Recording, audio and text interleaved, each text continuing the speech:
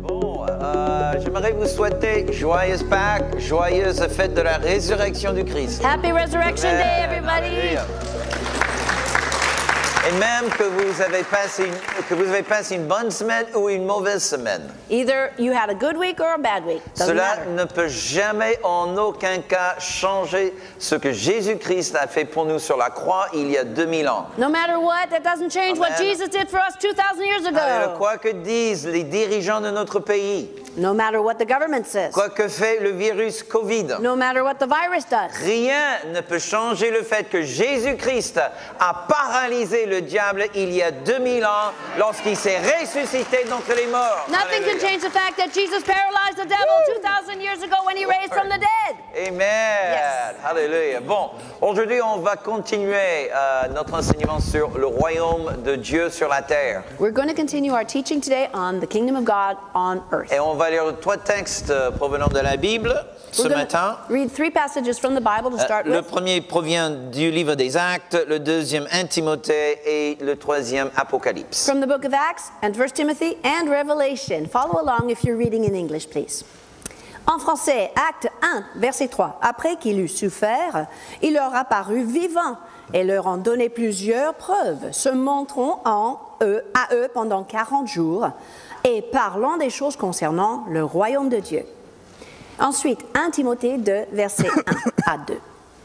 J'exhorte donc avant toute chose à faire des prières, des supplications, des requêtes, des actions de grâce pour tous les hommes, pour les rois et pour tous ceux qui sont élevés en dignité, afin que nous menions une vie paisible et tranquille, en toute piété et honnêteté. Et finalement, Apocalypse 11, 15. Le 7e ange sonna de la trompette, et il y eut dans le ciel de fortes voix qui disaient « Le royaume du monde est remis à notre Seigneur et à son Christ, et il régnera au siècle des siècles. » Hallelujah, amen. So last week we talked a little bit about what is the kingdom, La semaine dernière, nous avons parlé de quoi?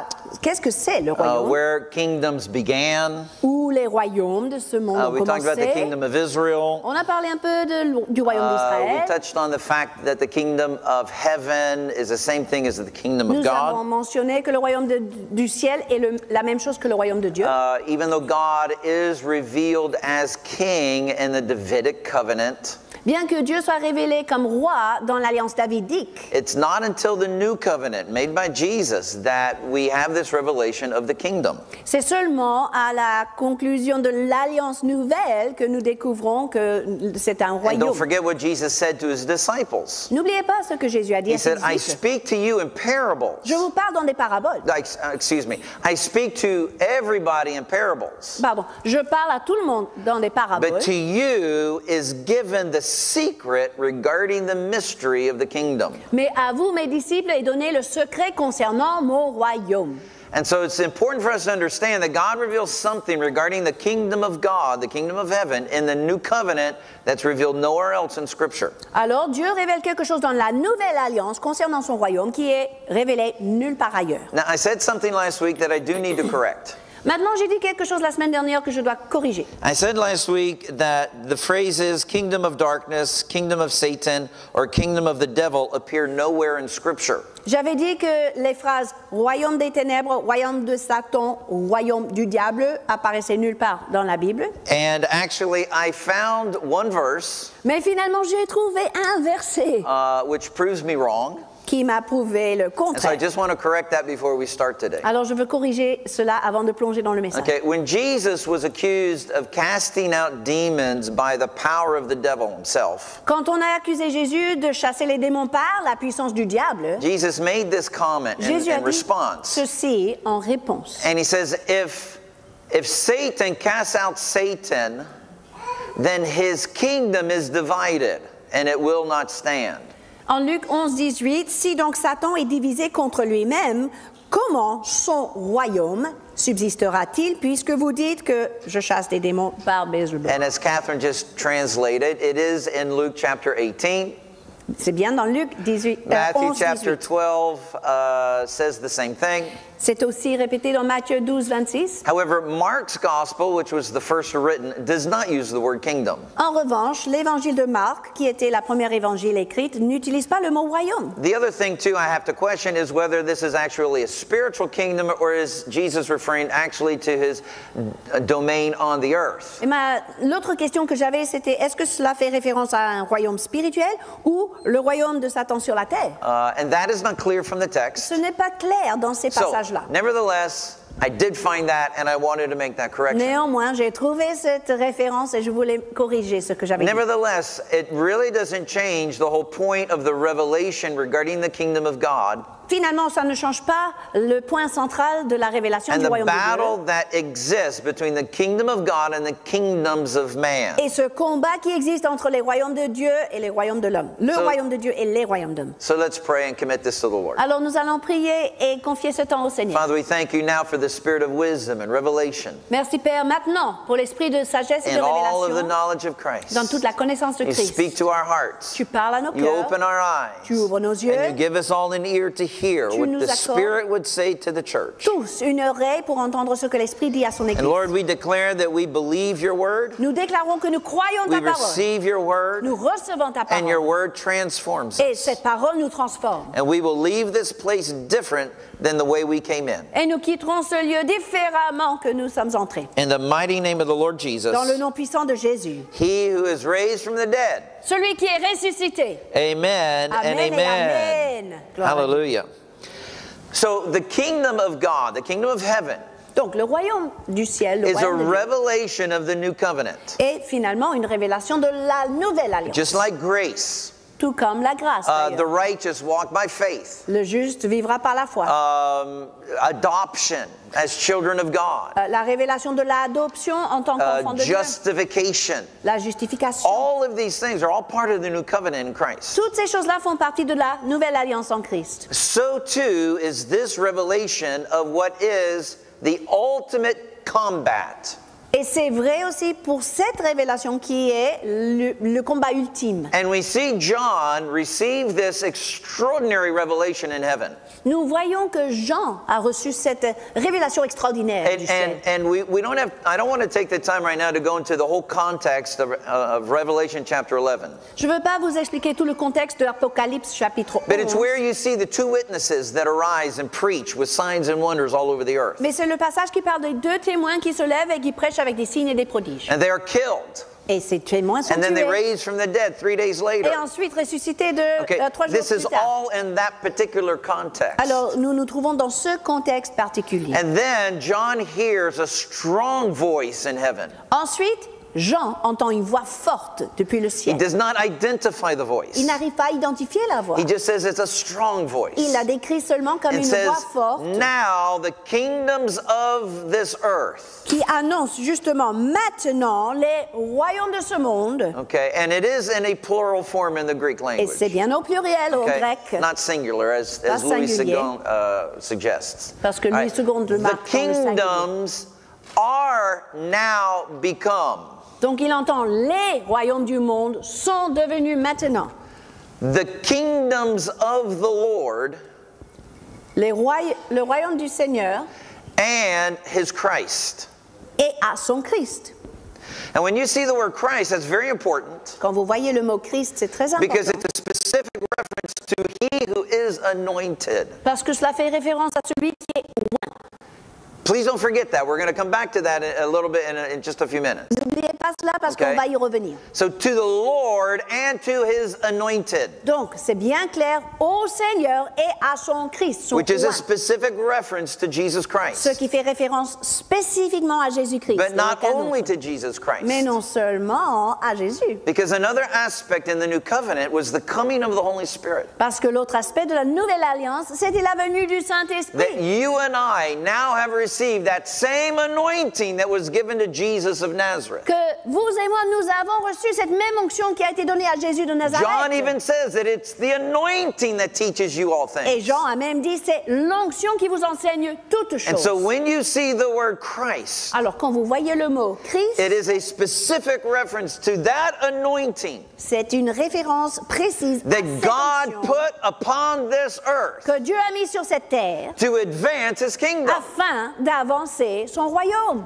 And so I believe it's also a reference to the church of Jesus. Alors, ça fait référence à l'église de Jésus. Hallelujah. Amen. Amen. Glory to God. Now, I want us to go back to a story I touched on last week. Maintenant, on va revenir à un récit que j'ai touché légèrement la semaine dernière. One of the principles in hermeneutics is what we call first mention. Un des principes dans l'herméneutique est le principe de la première mention. And briefly stated, in the first mention of any truth in Scripture, Bref, c'est-à-dire la première fois qu'une vérité est mentionnée dans les Écritures. there is a seed of prophetic truth C'est une semence d'une vérité prophétique that you will find throughout every other reference throughout que Scripture. vous trouverez par la suite dans les autres références. And so let us go back to the first time the word kingdom is mentioned. Alors aujourd'hui, nous allons regarder la toute première fois que le mot royaume est And mentionné. we find that D'accord? story in the book of Genesis Le récit se trouve dans Genèse, in chapters 10 and 11.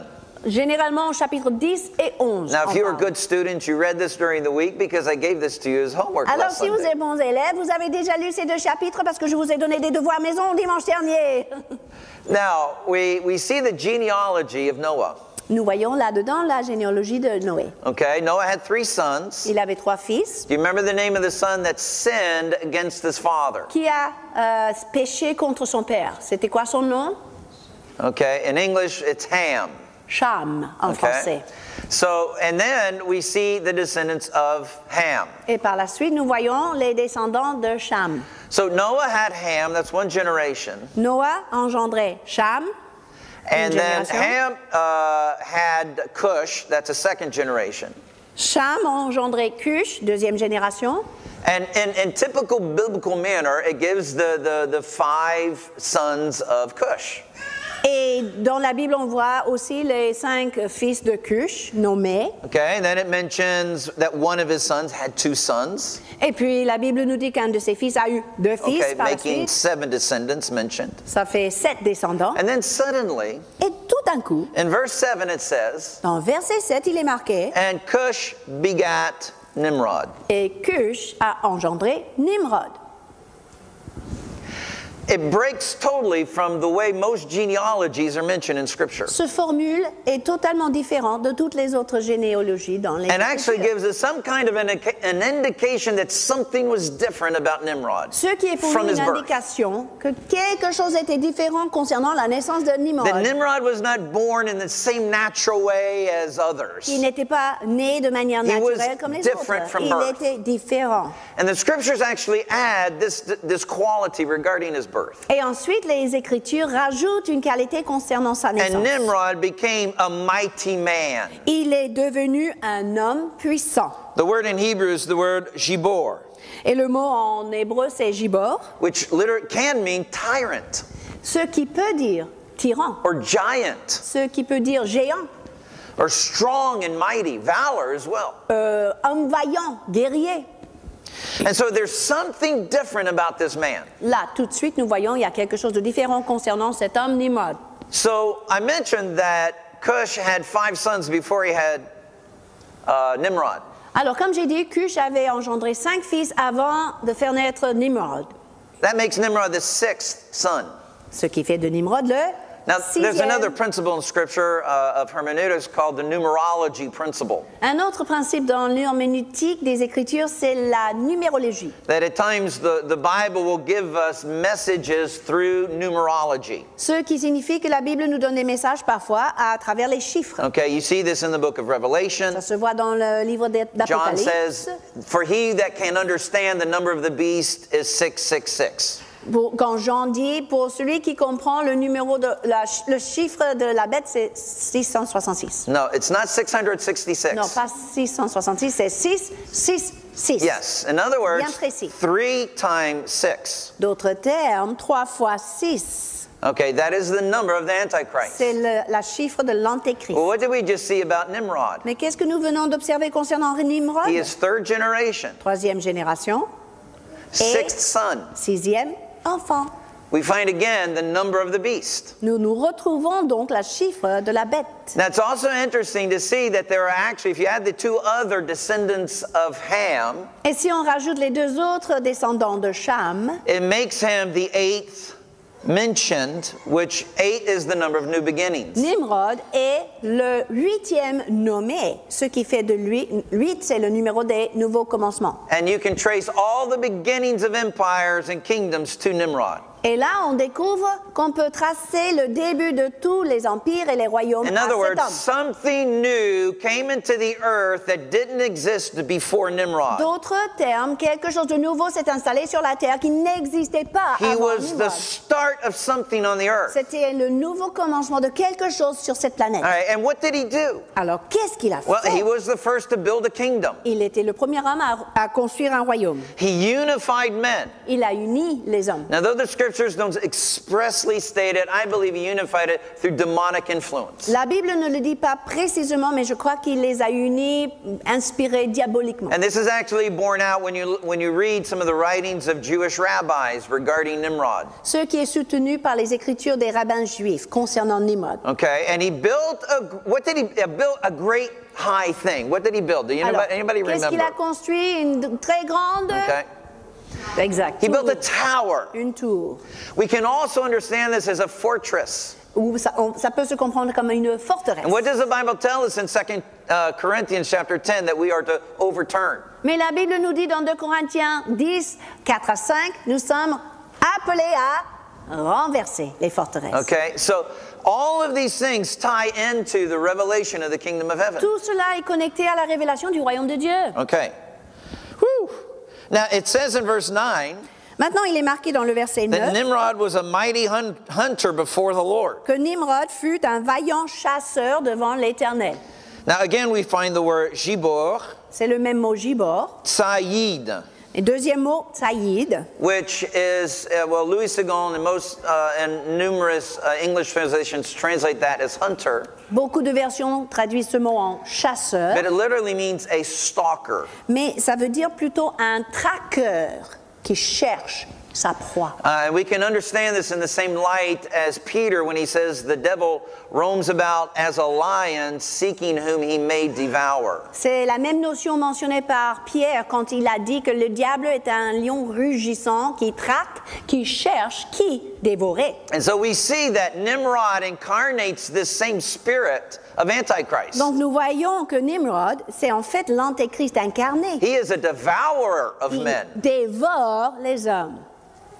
And through demonic inspiration, he corrals the men to build a fortress against God. Et par l'inspiration diabolique, il a convaincu les hommes de construire cette forteresse. And this becomes the first kingdom of man. Ce qui devient le premier royaume de l'homme. Now, what did God do? What was God's response to this? Quelle était donc la réponse de Dieu? Was God in face à heaven? ça? Oh no! Est-ce qu'il est au ciel en train de frotter les mains Jesus, et Holy paniquer? Spirit, what are we going to Mais do? Jésus, Saint-Esprit, qu'est-ce qu'on va faire avec ça? I didn't see this happen. Je ne pensais pas que ça allait s'arriver. What did God do? Qu'est-ce que Dieu a fait? Fascinating. C'est fascinant. Because it totally ties in to what God wants to do in our time and Parce generation. que cela parle de ce que Dieu veut faire dans notre génération aussi. The Bible says simply that God came down out of heaven, La Bible dit tout simplement que Dieu est descendu du ciel. and when he saw what man was Quand doing, il voyait ce que l'homme faisait, all right, he says this. il dit ceci. Now, let me just find it. It's in chapter 11, verse 6. Genèse 11, verset 6. I'm going to read it in English, and then we'll read it in French, please. D'abord en anglais, après on va le lire en Behold, the français. people are one.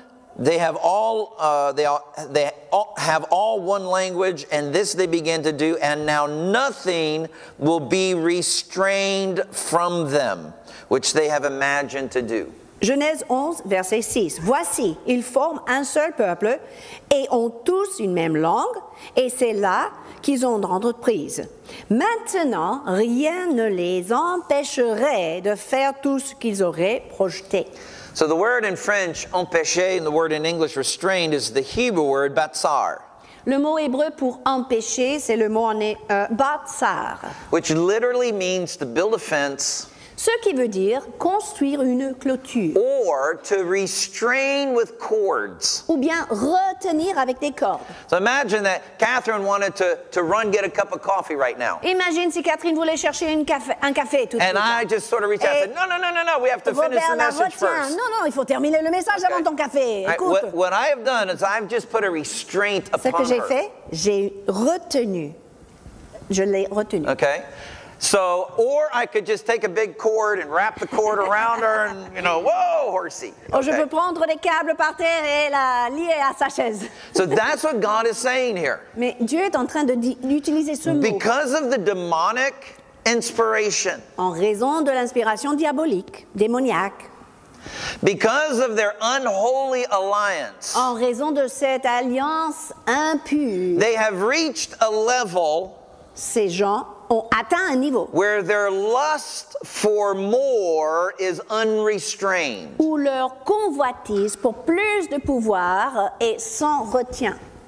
There are no longer the cords necessary to hold back their lust. D'autres termes, il n'y a plus les cordes nécessaires pour les retenir dans Listen, leur convoitise. and we have learned it throughout history, Et on beloved, l'a vu ça à travers toute l'histoire, mes amis. where a tyrant Un arises, tyran se lève, inspired by demonic powers, diaboliquement inspiré, and good people et des gens qui sont bons sign a peace treaty. signent avec lui un traité de paix. And what happens? Et qu'est-ce qui se passe par la suite? He says, thank you very much. Il dit merci beaucoup. He smiles. Il fait un sourire. He signs the agreement. Il signe le traité. But he's a liar from the beginning. Mais depuis le début, il est menteur.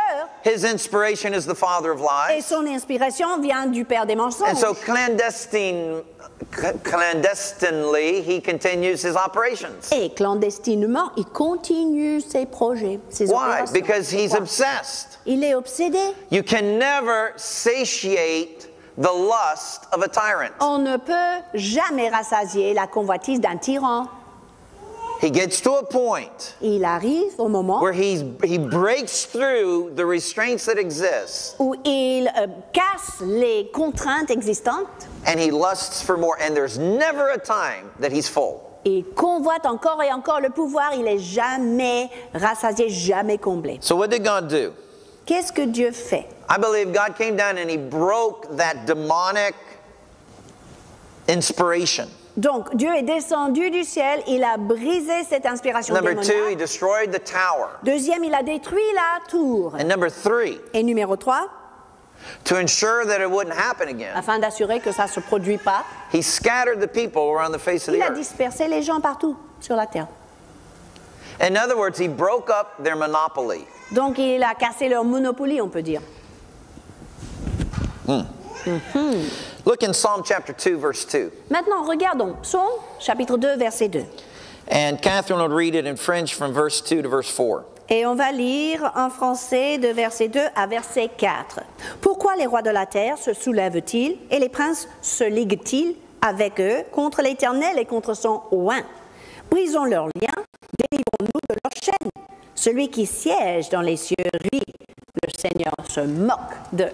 Okay, did you notice that one particular phrase we underscored in the book of Revelation? Vous avez remarqué la phrase qu'on a soulignée dans le livre d'Apocalypse? The Lord and his Le anointed, Seigneur et son oint, the Christ, le Christ. people of God who walk in the anointing of the Lord.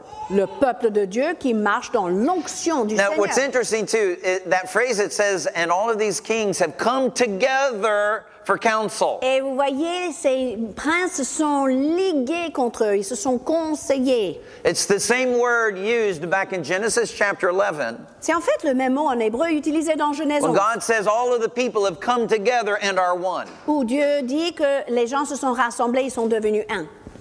And so what we see is the heads of these kingdoms Donc nous voyons les têtes des chefs de ces royaumes have come together, rassemblés, and they are positioned against the Lord and his anointed. se liguer pour s'opposer au Seigneur et son And oint. what do they say? Et qu'est-ce qu'ils disent? Did you see that? Est-ce que vous avez lu What avec did they moi? say? Qu'est-ce qu'ils Let disent? us break the Brisons. cords that hold us back. Brisons les cordes, les liens. Let us break the bonds that restrain us. Délivrons-nous de leurs chaînes. So where do cords come from? Alors d'où viennent ces cordes, ces liens? Ultimately, they come from God. Ils viennent finalement de Dieu. He that gives us the 10 commandments. Soit il nous donne les 10 commandements, The one who gives us the marriage covenant. ou l'alliance du mariage. Amen. Amen. The one who assigns to us the sex either masculine or feminine. Ce Dieu qui décide si on est homme ou femme, masculin, féminin. Amen. This is the one who gives us cords. C'est ce Dieu-là qui établit les cordes. And who is supposed to sustain these cords on the earth? Qui est censé maintenir en place ces cordes? The anointed. Les oints. Well, I kind of expected more amens to that, but I'll keep going. Mais je vais continuer. I believe absolutely that every king has a choice Chaque roi a un choix and finalement. can determine his destiny. Son choix détermine sa It's destinée. not pre-established. Ce n'est pas préétabli. God's ultimate plan of redemption is. Le plan de rédemption de Dieu, But finalement, God gives it to every man the choice as to which road he wants to take. mais Dieu donne à l'homme un choix. Sur Let me quelle give you route two prendre. examples in the Old Testament. Je vais vous donner deux exemples du The first Ancien is Pharaoh. Testament. Pharaon, par exemple. God raised up Moses, sent Moses to Pharaoh, who they knew each other, they grew up together. Dieu a élevé Moïse, il a renvoyé à They were Pharaon. stepbrothers. Mais ils se connaissaient parce qu'ils étaient des demi-frères. Ils étaient élevés ensemble. And Moses came to him Moïse and said, set my people free, à Pharaon et dit, libère mon peuple, that they might just go out into the wilderness and worship the Lord. afin qu'il aille dans le désert pour adorer l'Éternel. And the Bible says that Pharaoh hardened his heart. Et la Bible dit que Pharaon a endurci son cœur. Pharaoh hardened his heart. Le Pharaon a Pharaoh endurci hardened his son heart. cœur. Many times God gave him opportunities to cooperate with the plan of God. Pourtant, Dieu a donné des occasions pour coopérer And avec Pharaoh, le plan de every Dieu. time Pharaoh Et chaque hardened his fois, heart. Pharaon a endurci son cœur. And so he got to a point where God said, for me to bring about my plan, I must now enter in and harden his heart. Et à un moment donné, Dieu a dit, pour que mes projets s'accomplissent, c'est moi qui dois maintenant endurcir But son Pharaoh cœur. had the choice in the beginning. Mais au début, écoutez bien, Pharaon a eu le choix. Okay? But because he hardened his heart, Mais il a commencé par endurcir lui-même son all cœur. right, God decided he had to destroy Pharaoh. Et après, Dieu a décidé qu'il était obligé And there de are two détruire things that Pharaon. God destroyed. Qu'est-ce qu'il a détruit? Deux choses. The first thing he destroyed was the glory of Egypt. La gloire d'Égypte. In other words, all of the gold, silver, precious gems and jewels, all of the treasure the Egyptians gave to the Israelites on their way out. Les trésors, l'or, l'argent, les bijoux, les pierres précieuses que l'Égypte a données à Israël au moment de leur sortie. And that represented the glory of Egypt. Ce qui représentait la gloire d'Égypte. The second thing God destroyed Et la deuxième chose que Dieu a was the détruite power of Egypt. était le pouvoir And he did that in the Red Sea. dans la mer Rouge. When the greatest army at that time on the face of the earth Quand l'armée la plus puissante sur la surface de la terre followed the fire and cloud of God into the Red Sea. a suivi la colonne de feu et le nuée de Dieu dans la mer Rouge. Okay, and God destroyed it all. Et Dieu a tout détruit. So Toute God l'armée destroyed the authority, Donc Dieu the power, a détruit le pouvoir and he destroyed the glory. et la gloire de l'Égypte. D'Égypte. Let me give you a second example. Un deuxième exemple. Cyrus. Cyrus, Cyrus is a pagan king. c'était un roi païen. And yet in the book of Isaiah we find references to him as the Lord's anointed Pourtant, dans le livre d'Ésaïe, Dieu parle de lui comme l'oint de and l'Éternel, the shepherd of the Lord. le berger de l'Éternel. A pagan king. Mais il était un roi païen.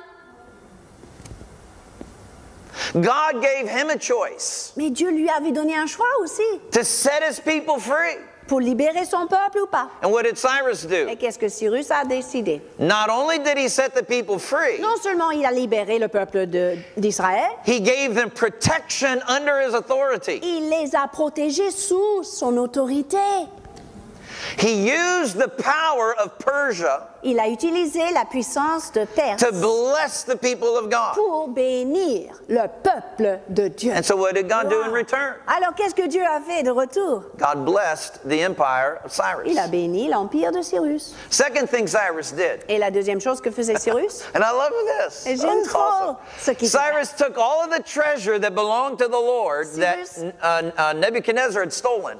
Cyrus a pris tout le trésor qui appartenait à l'Éternel, mais que Nebuchadnezzar avait And he volé. sent it back to Et il l'a Jerusalem rendu à Jérusalem so that it would remain in the house of God. pour que ça demeure dans la maison de l'Éternel.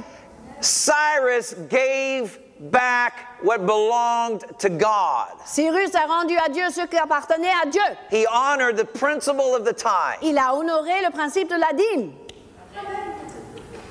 And so what did God do? Alors, qu'est-ce que Dieu a fait de retour? God enriched the house of Cyrus. Dieu a enrichi la maison de Cyrus. Why are we supposed to pray for kings? Alors, pourquoi sommes-nous censés prier pour les rois et les autorités? Why? Pourquoi? Because listen to me, every king has a choice. Parce que, écoutez-moi, chaque roi a le choix. Every king has a choice. Tout roi a un choix. The president of France today has a Le choice. président de la République a un choix. The prime minister of France has a Le choice. premier ministre de la France a un choix. The head of Facebook and Google, they have a choice. Les PDG de Facebook, de Google, d'autres réseaux. Okay, plateformes these are all ont des choix. kingdoms. Parce que ce sont des royaumes. They're all kingdoms. Ce sont tous des They may be a royaumes. political kingdom. Soit un royaume They may be an politique, economic kingdom. soit un royaume économique. They might be a far too highly paid athlete. Peut-être c'est même des athlètes. Athletics is a kingdom. Salariés.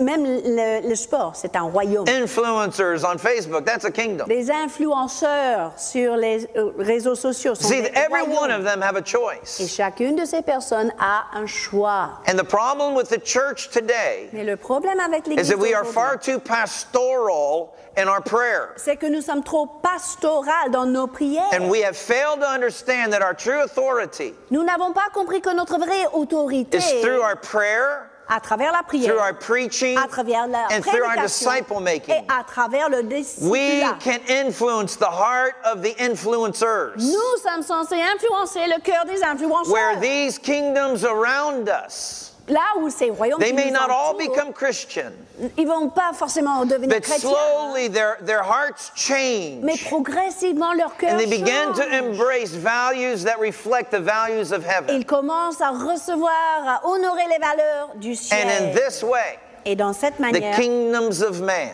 les royaumes des hommes accept the bonds of God and His anointed. acceptent les contraintes de Dieu et de ses And oints. their kingdoms Et le royaume become the kingdoms of the Lord deviennent les royaumes du Seigneur and His et anointed. de son oint. Amen. Amen et And amen. amen. And now I'm going to turn it back over to Pastor Jean-Pierre for our questions. Et là, nous reviendrons à Pasteur Jean-Pierre pour recevoir vos questions. Glory to God. Gloire à Dieu. Merci Seigneur.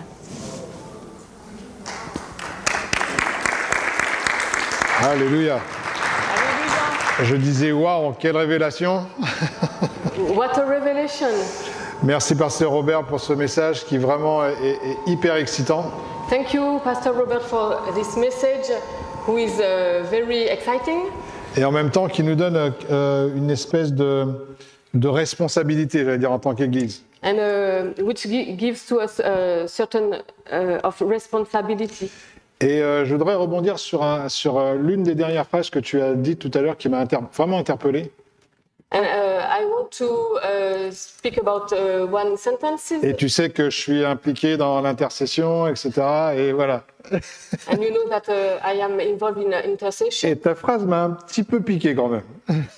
And I am moved by your sentence. Et tu parlais de ce genre de prière pastorale.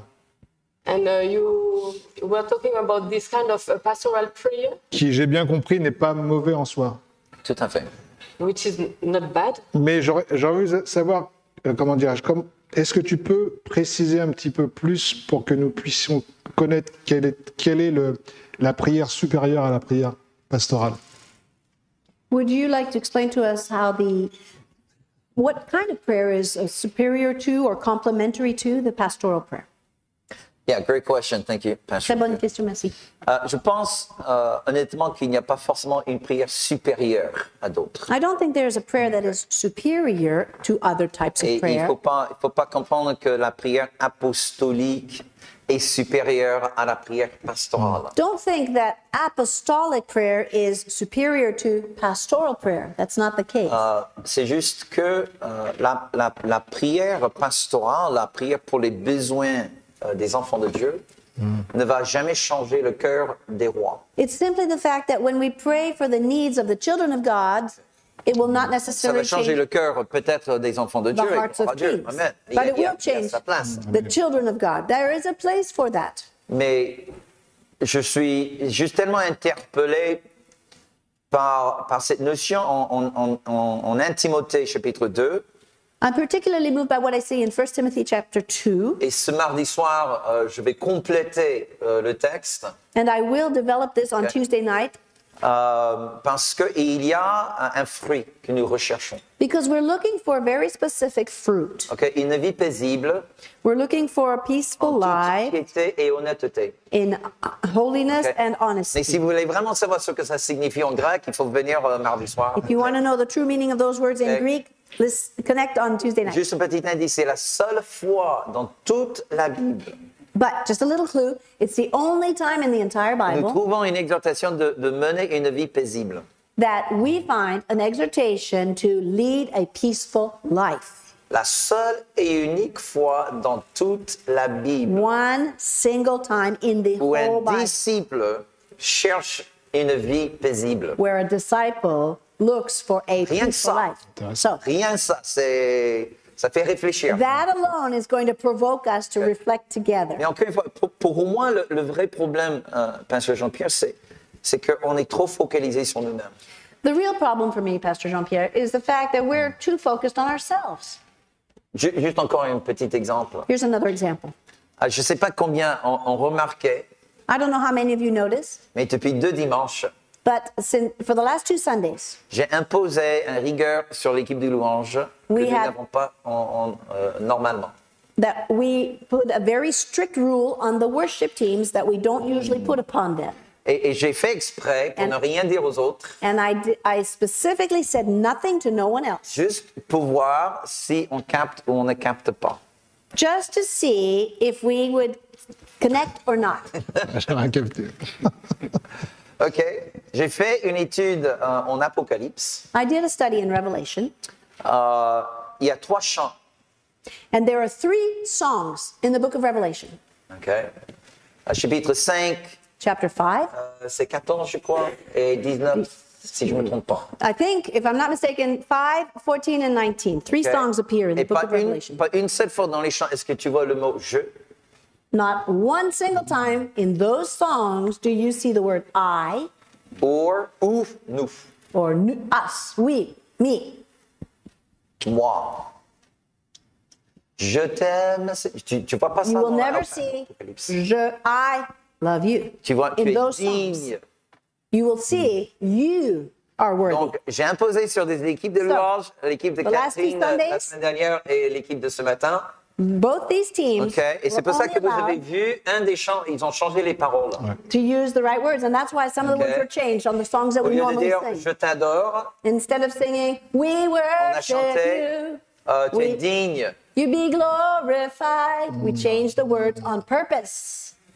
pour qu'on soit focalisé sur Why? lui We et want to pas sur focus moi. on him, not us. Amen. OK?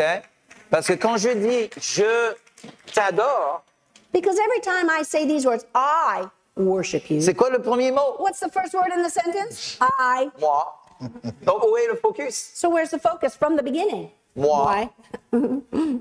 Et c'est pour ça que malgré toute la puissance dans les 4 murs de l'Église aujourd'hui, on That voit si is why. peu de changements dehors. That is why, despite the glory and power we feel on the inside of the church, we see so little change on the outside. Parce qu'il y a toujours cette...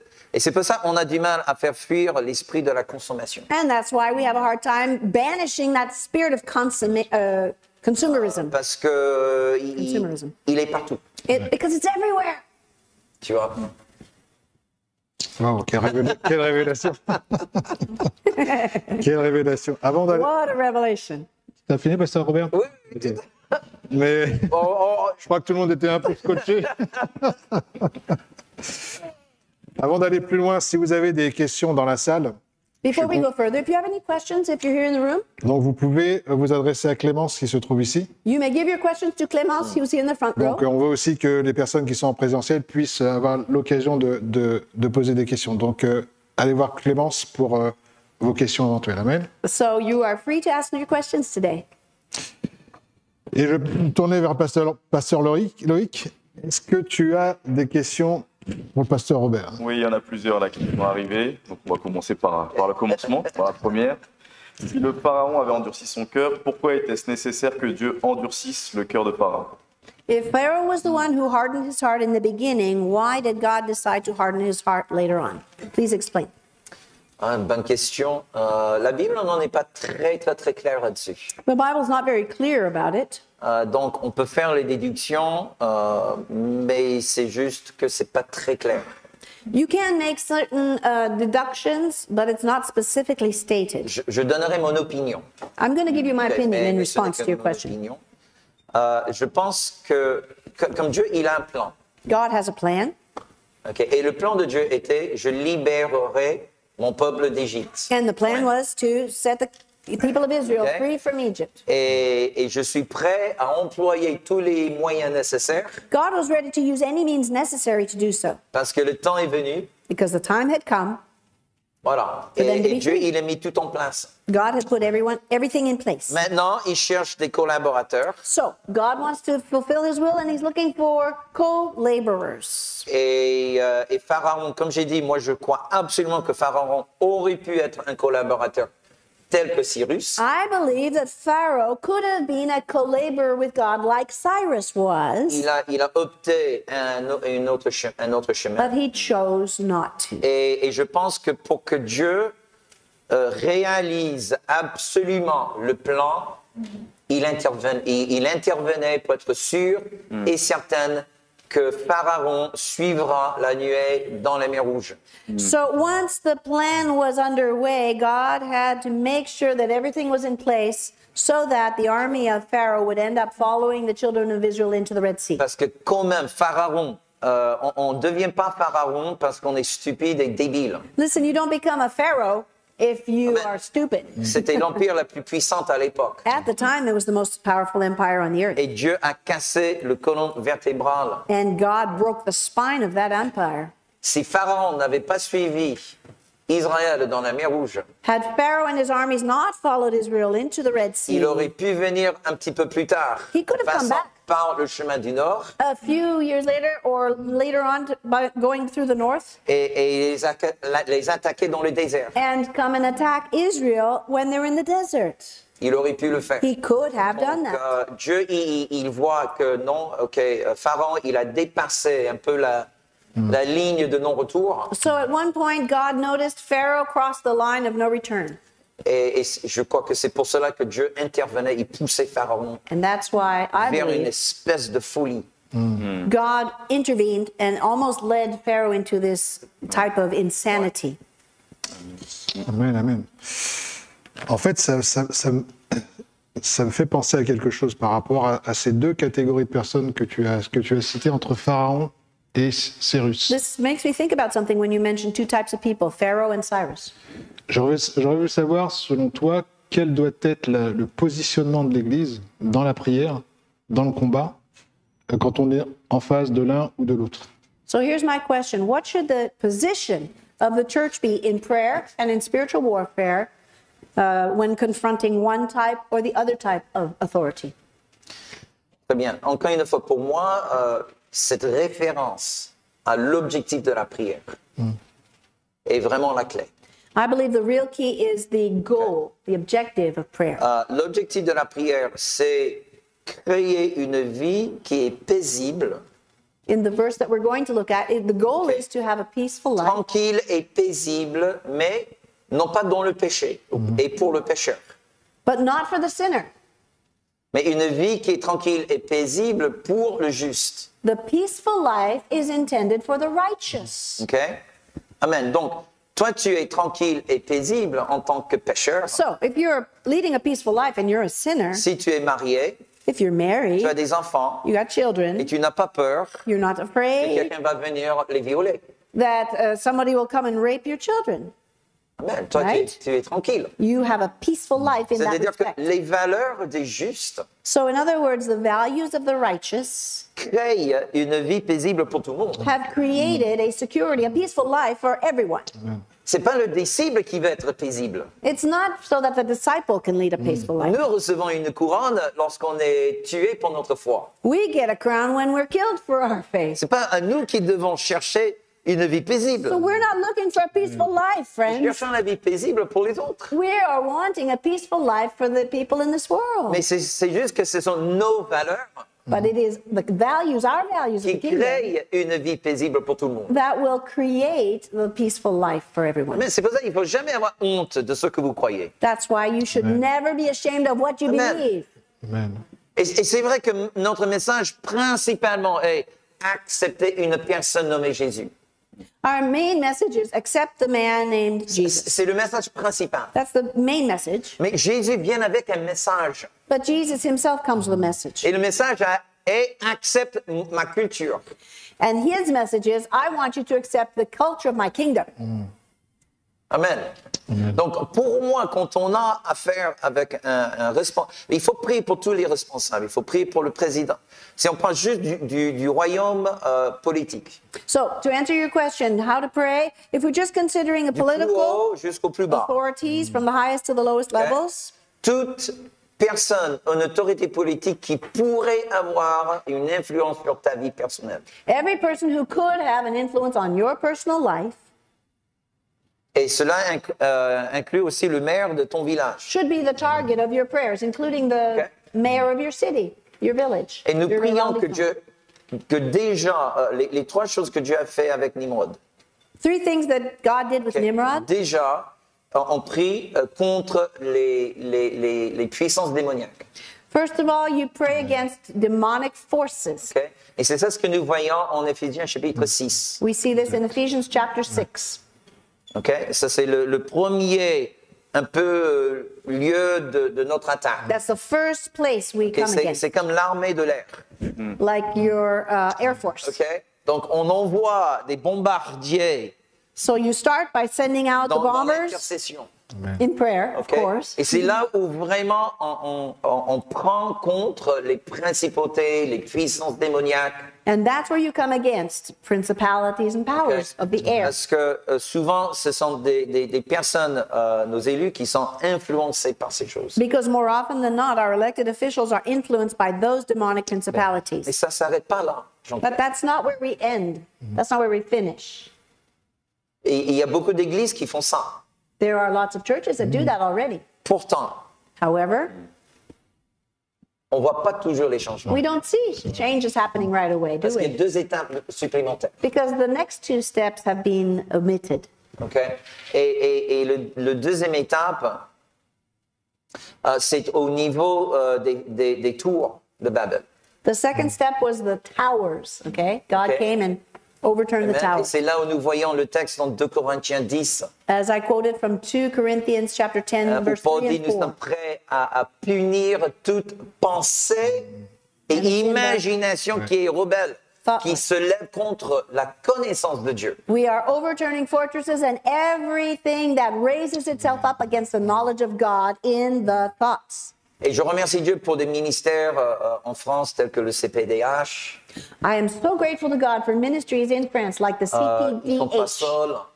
It's not the only one, but that's the example that comes to Il mind. faut vraiment que de plus en plus de chrétiens lèvent, Absolutely. augmentent le niveau intellectuel. We really need to see more Christians developing the intellectual, the scholarly aspect. Pourquoi? Parce qu'il y a des tours de Babel, des Why? forteresses, Because we have these towers we need to overturn. de These fortresses. philosophie Everything related to philosophy et tout ça. and Ce thinking. qu'ils enseignent, ils vous enseignent maintenant, vos enfants. The things they teach to your children in schools, Ouais. right? C'est un royaume This is a kingdom as well. qui est maintenant sous l'emprise démoniaque. And it is currently under demonic influence. Qu'un garçon peut rentrer à la maison à l'âge de 10 ans A child, a boy that can come et home argumenter avec son père at the age of 10 years old and argue with his father sur l'idée de choisir son sexe, about the idea of son becoming a identité girl, sexuelle. or changing his sexual identity. Ouais. Mes amis, si c'est pas ça démoniaque, If that's not demonic, I don't know what is. alors, Seriously. et on a vraiment abdiqué pendant trop longtemps ce domaine de argumenter en faveur des valeurs bibliques. And unfortunately, we have abdicated our position and our responsibility to argue in favor of Et le biblical diable values. nous a fait croire que non, les valeurs bibliques ne sont que pour les chrétiens. Because the devil has made us believe that biblical values are only for Christians. Non, regardez, Hébreux chapitre 13 nous dit que le mariage soit honoré de tous. But look at Hebrews chapter 13, verse 4. Let the marriage bed be honored by Il ne dit pas all. que le mariage soit honoré de tous Not les just chrétiens, by the Christians, mais de tout le monde. Ouais. everyone. Et là, je crois qu'il y a vraiment un endroit où vraiment le corps de Christ a besoin des apologistes And this is where the body of Christ needs those who are called et apologists. qui se lèvent They rise up, they et qui teach, they défendent explain, les and valeurs they bibliques defend biblical values. sans forcément prendre une grosse Bible de Louis II et frapper les gens sur la tête. They're not going to take Ça, a big Bible and hit people over the head. That's non, not mais it. les argumenter Listen, to develop the arguments avec necessary intelligence. Ouais. with Et puis, intelligence. le troisième domaine, c'est le domaine de faire des disciples. And then the third area is the discipleship. On se contente beaucoup trop de juste faire un converti.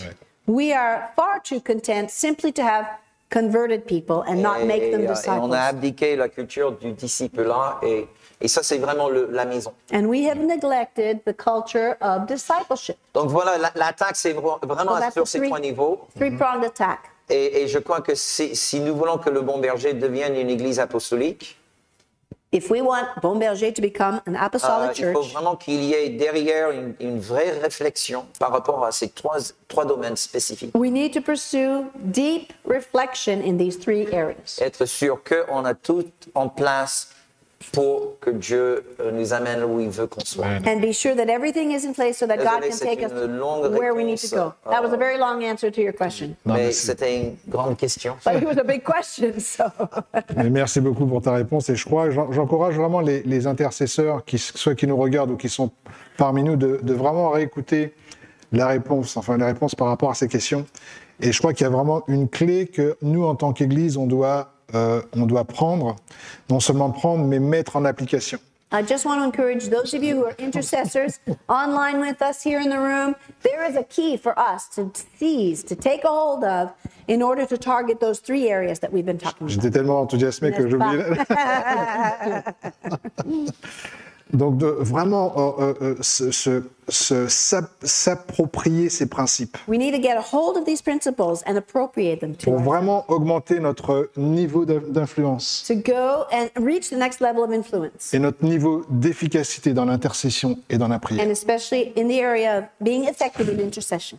Pasteur Loïc, tu as peut-être une question aussi pour nous? Enfin, Oui, il y a Pasteur Robert. plusieurs questions. Du coup, Pasteur Robert, vous en avez répondu à une, du coup, sans le savoir. Donc, parfait, on avance. We'll skip one because you already answered it. La troisième, c'était comment prier pour que le règne de Dieu vienne et que notre prière soit exaucée. How do we pray that the kingdom of God comes so that our prayer would be answered? Oui, tout à fait. J'ai touché là-dessus juste un petit peu là déjà. Bien évidemment, il faut se connecter ce mardi soir. The answer to that question will be announced Parce on que c'est Tuesday vraiment le night. thème de ce mardi. It is the theme that I will be teaching on Tuesday night. Mais je donne vraiment les trois cibles de la prière. I'm just going to give you 3 targets for prayer today, okay? Non, je donnerai mardi Oh, soir mardi soir. les Tuesday, trois I will be giving you cibles 3 de la targets. prière. Et dans l'enseignement, et puis surtout beaucoup plus en détail dans le Zoom qui suit. And we'll be developing it even more in detail at the Zoom Il y a certaines after choses the que show. j'aimerais dire, mais comme c'est diffusé sur Internet, I need to say certain things to you, but since we're on the internet, je préfère ne pas le dire. I prefer just speaking with you Okay? personally. Surtout quand on parle du milieu politique. especially if we're speaking about political realms. Parce qu'aujourd'hui, c'est un peu dommage, mais on ne sait plus maintenant qui nous regarde. But, you know, we don't know who's watching. Et ça ne me dérange pas qu'on vienne m'attaquer pour ce que je dis. And I'm not bothered if somebody attacks me for saying something. Mais ce serait peut-être un peu inutile de mettre l'Église dans le collimateur. But it might not be useful to put the Lorsqu'on church. peut transmettre quand même les mêmes infos, mais dans un contexte plutôt privé. I think we can teach it in a private context, Mais, such as mais j'aimerais vraiment encourager tout le monde d'être intentionnel dans la prière. But I want to encourage you in this. Be intentional in prayer. Dieu veut que les royaumes de l'homme God wants the kingdoms of men viennent sous l'influence du royaume céleste. to be under the influence of the kingdom of Si God. Dieu le veut, And if God wants this, c'est pas juste une espèce de utopie dans le millénaire, cela arriverait. we're not just talking about some kind of utopia Non, in the millennium. c'est là No, maintenant. we're talking about today, now, Dieu agit here. à travers son oint And so God does that through His anointing sur la terre. on the earth. Amen. Et c'est pas juste une question que tout le monde accepte Jésus. It's not just a question of Bien everybody que accepting Jesus, on veut que tout le monde accepte Jésus. but of course we want souls to be saved, right? Mais même un athée, il accepterait le fait que l'honnêteté est meilleure pour son entreprise que la tricherie. But even an atheist will accept the fact that honesty is better for his business than cheating. Même s'il ne veut pas aller jusqu'à dire oui, Jésus-Christ s'est ressuscité d'entre les morts. Even if he doesn't say, that's right, Jesus rose from the Mais- dead. Mon Dieu, qui ne dirait pas que l'intégrité vaut mieux que la tricherie? Who wouldn't say that integrity is better than cheating Amen. and corruption? Et si tout le monde marche dans l'intégrité, So if everyone walks in integrity, c'est comme le marais qui lève le niveau d'eau pour tous les bateaux. Ouais, c'est ça. it's like the tide that comes in and raises the level of all the boats together at the same Amen. time. Donc, soyons intentionnels, proactifs. So this is the message. Be proactive, be Sachez que intentional. ta prière fait quelque chose. And know that your prayer is doing something, is having an Gloire à Dieu. effect. On a juste besoin de très fortement augmenter le niveau de prière We just need to really take Hallelujah. it to the next level in prayer. et être beaucoup moins focalisé sur moi et focalisé sur ce qui se And passe in dehors. prayer, be less focused on yourself Nous and more informer, que se focused on those passe-t-il around dehors? you. Be informed. Learn about what's going on. Amen. Okay? Gloire à Dieu. Amen.